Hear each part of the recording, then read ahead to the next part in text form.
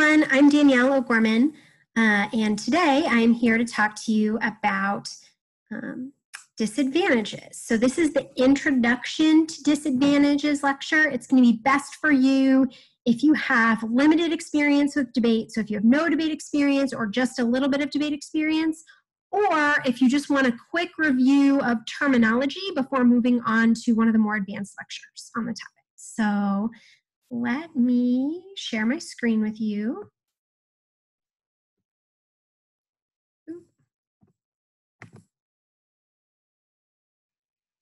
Ooh, fancy. Okay, so disadvantages. What is a disadvantage? A disadvantage is a chain of events caused by the plan that culminates in something bad. So probably really, really bad. We're talking like a war, some other path to extinction, human extinction, or, the world extinction. It's an effective negative tool because it doesn't require you to 100% take out or turn the affirmative's harms or advantages. It creates sort of an external effect of the plan that is bad, that is outside of the effects that the affirmative claims. And that's good because probably the affirmative is going to be really, really up on the literature of what the plan does and how it fixes a problem. But the negative, right, gets to sort of create this external issue with the plan that can be very strategically helpful. So typically a disadvantage relies on a fairly generic link to the plan. The plan takes an action that is sort of generally lumped in with most of the actions under the topic. That sounds bad, right? But actually it's pretty good because it means the disadvantage is a very flexible tool in the negatives toolbox, that it is useful against almost any topical affirmative.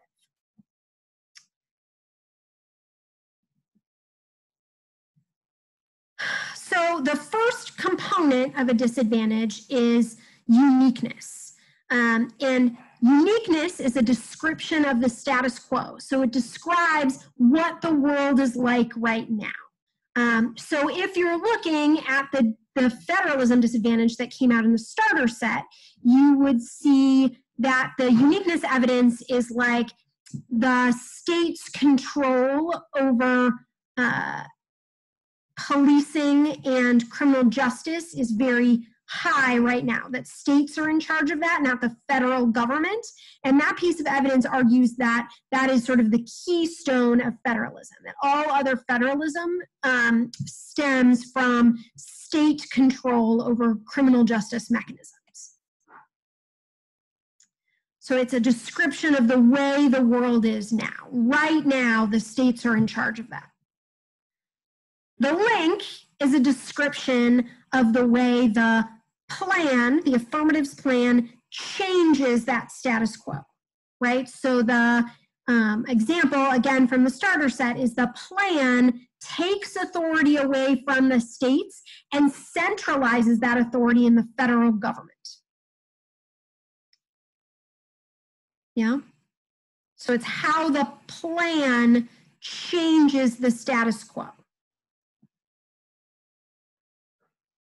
The internal link, this is kind of a fuzzy category, I would say, because sometimes it's not its own separate piece of evidence or its own separate argument. It's either sort of lumped into the link argument or it's lumped into the impact argument. We are lucky here that the file actually has its own kind of independent internal link argument. So the one in the file that you're looking at says that spills over, that sort of evolution of control back to or towards the federal government, centralization of control to the federal government, spills over and is bad for our response to the coronavirus, which is bad for the economy. So you can imagine that there might be a piece of evidence out there that says both the link argument and the internal link argument, that changing the way that we govern the police, changing the part of the government that is in control of the police, spills over and makes control of the coronavirus response also be more centralized, right? It makes us more comfortable with central control. You can imagine that that piece of evidence might exist. And then impact, right, is that really, really, really bad thing. So we sort of push this chain of dominoes at the beginning, and at the end, we get to this really bad thing as a result of the internal link scenario. Sometimes the impact is going to have more than one piece of evidence in the 1NC because you're going to need it to get further out. Again, we didn't in this shell. So this card just says that economic collapse as a result of the coronavirus would go global and would ultimately result in war. So I guess before we get to overviews, right, you can see that there is this, it's a logical chain, right? Right now the world is good, right? Right now the states are in control of lots of things that are traditionally the realm of the states. That includes policing. It also includes like health and welfare. The plan shifts one of those areas of control to the federal government, which would spill over and cause us to shift other things that have traditionally been in the area of the states to the federal government, like health and welfare, hence coronavirus response. And that's bad because the federal government being in charge would be bad for the economy, which would cause a global economic collapse and a big war, which would be bad. So that's that sort of chain of events that you can see. The next slide I have talks about overviews. This is a little bit of an advanced concept. I would say everybody can start giving overviews, but how to like give a good overview is like maybe a little advanced. So these should obviously not be in the 1NC. The 1NC should tell the story exactly as it's laid out in the shell. But in the 2NC or the 1NR, you might want to start describing the argument a little bit. So one of the things that you'll do, you're going to start wanting to explain, if I'm the judge, you want to start explaining to me how to evaluate this argument, what I should do with it, right? And I would say in the 2NC or the 1NR, you would want this to be a regional overview in the sense that you would want it to be right at the top of the disad flow. It doesn't have to be at the very, very beginning of the speech, right? And I would say here, you want to start making comparisons, right? So our evidence says this, our evidence is very predictive on this question. Our evidence responds to their evidence, it's directly responsive. And you can also talk about sort of what would happen if the AF passes and the disadvantage is triggered, right? And I think you can also talk about impact calculus here to some extent in the 2NC, 1NR, and then in the 2NR when you're giving your sort of global overview, if this disad makes it alive to the 2NR, you can start really parsing out and weighing impacts there too. So why a disad? Why a disadvantage? Why a DA? Why are they good? They have a variety of strategic uses. Like we said before, right, the nice thing about introducing an external consequence of the plan is that you're not sort of stuck with debating in the affirmatives world, right? So you can create this sort of external bad consequence of the plan and then say, look, even if the plan resolves some of the harms that they've outlined in their advantages, they trigger this other really, really bad thing to happen, and that's bad, and we shouldn't do it. So, so that disad impact can outweigh the case, right? It could also turn the case, right? So if in addition to this federalism argument, maybe you would say that federal control of the police militarizes them because it gives them it makes them, puts them under central authority. It puts them under kind of maybe like the president's authority, like the military is, and it gives them more access to things like military weapons, military technology, military type training. And that is actually worse for the impacts that you're trying to solve than keeping them under the sort of purview of the states. And so that would be like a turn to the case, right? That the plan doesn't fix the police, it makes the police worse, turns the case. That argument that I just described is also a net benefit to the counterplan, right? If the counterplan, so if you're looking at the federalism DA in the packet, it's not by itself, right? It's in there with the state's counterplan. And so federalism is a really good net benefit to the state's counterplan, because the state's counterplan is basically going to say, instead of having the federal government do it, keep the police under the control of the state government, but do all these regulations at the state level. And so you avoid the impact to the disad and the case turn by doing it through the counterplan. So that's how we would describe it, as a net benefit to the counterplan. For some of you, I know that's very early verbiage, and you're like, what's a net benefit and or what is a counterplan? We're going to get there, but just remember that disadvantages are net benefits to counterplans. So a reminder, even if you win 100% risk of your disadvantage impact, you still don't necessarily win the debate, right? You have to do something else to the AF, right? So either you have to solve some of the affirmative's impacts with a counterplan, or you have to mitigate the case, so take out some of their solvency, or you have to turn the case, right? So say that they actually make it worse. So it can't be the only part of the 2NR. Let's say that. It is not always the best option against a non-traditional affirmative, so an affirmative that maybe doesn't read a plan. Sometimes it's not even always a great option or a great only option against affirmatives that do read a plan but don't claim like a nuclear war impact or like a sort of a body count impact. So what we would call like a soft left AF that relies on like resolving oppression, those kinds of things. It's not always your best bet against those by itself. You need to make some other arguments in combination with it. And if they don't read a plan, it's unclear maybe what the link would be. That's also some like advanced level business that we can talk about, that my lab can talk about later. And if you're curious about that, I would say maybe the advanced disad lecture might have some more tips on that, or debating non-traditional affirmatives or like critical affirmatives might have some tips for how to sort of answer those types of things. So answering the K, which is an elective later on, might also have some tips there. How do you, when you're affirmative, answer a disad? So the method that I always encourage my debaters to use is the TULIP method. That's an acronym, and it describes types of arguments. And I would say if you have at least one of each of these types of arguments in your block, in your 2AC block, you're in a good position.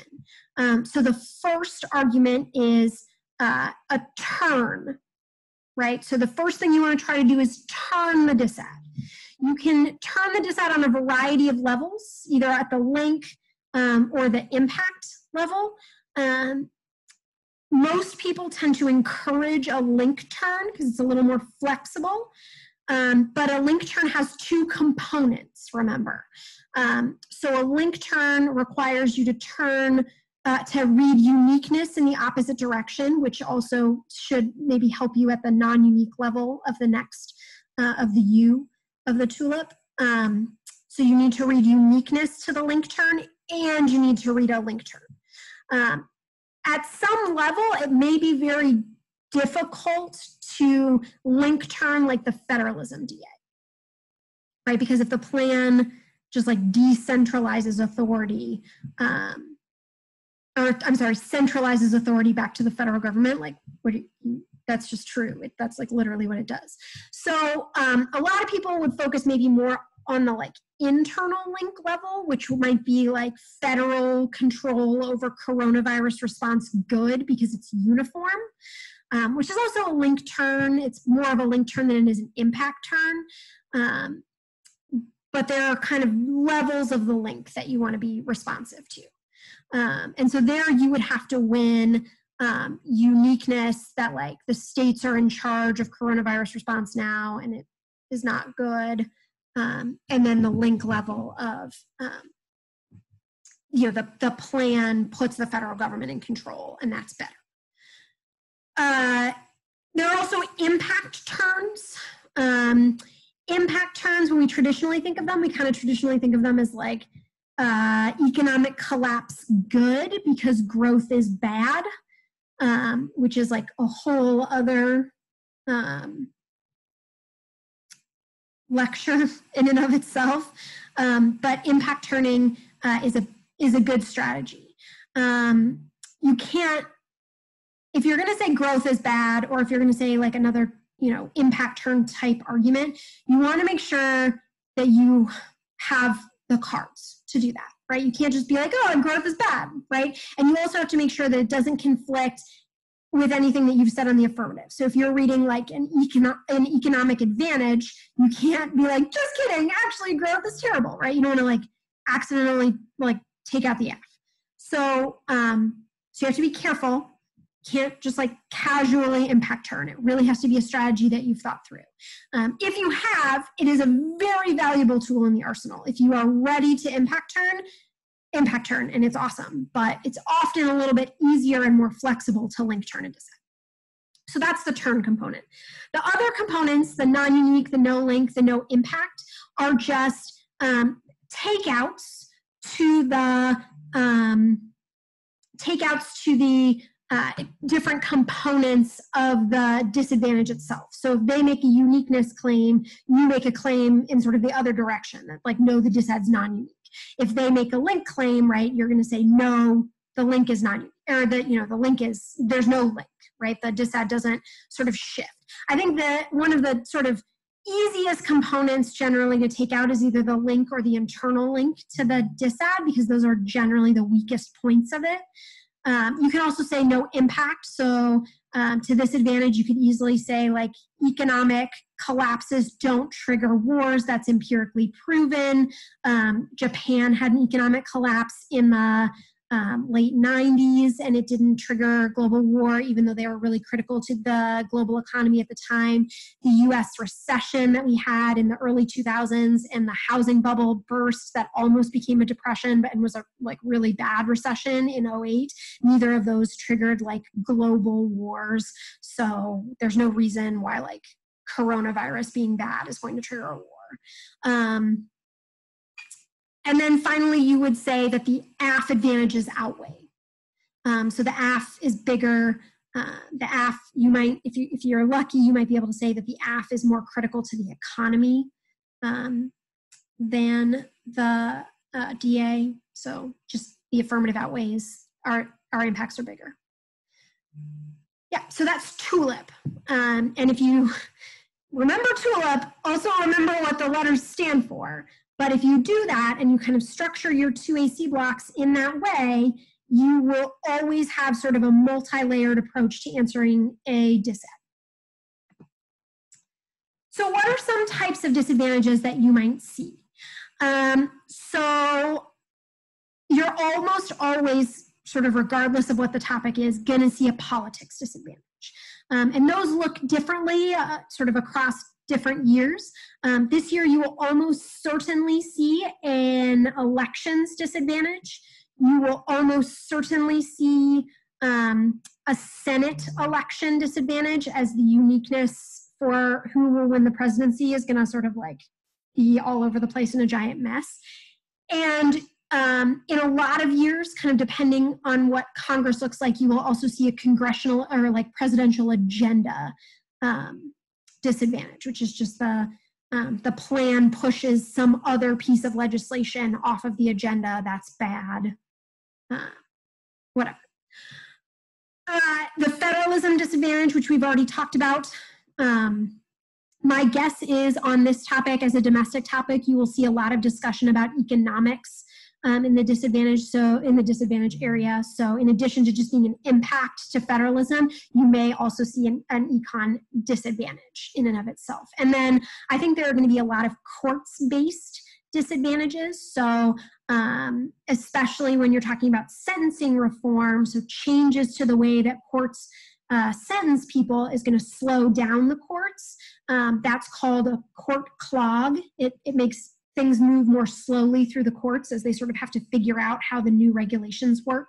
Any AF that uses the court as the actor could see like a court's agenda or a court's politics DA, which works very similarly to a like legislative or presidential politics DA, but is focused on like the Supreme Court's docket. So those are some things that you can sort of be aware of and see. And I think we will discuss those more in labs. We will discuss those more in electives.